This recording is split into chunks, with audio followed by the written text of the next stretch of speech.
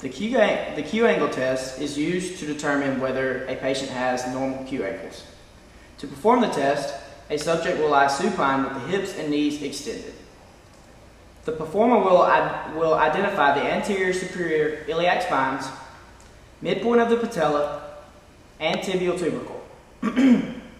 Then they will strike a line from the anterior superior iliac spines to the middle of the patella, and from the tibial tubercle to the midpoint of the patella.